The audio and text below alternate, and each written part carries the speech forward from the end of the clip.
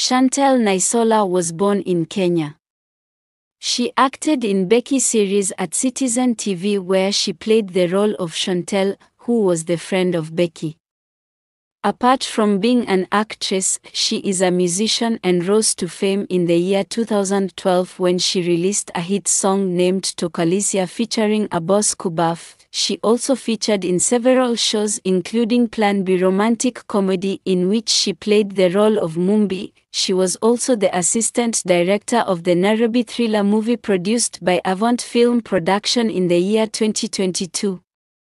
The thriller movie tells the story of 6 university students who were on the run after orchestrating a heist and parting ways due to greed and jealousy. She dated Jay Blessing for 5 years before they separated.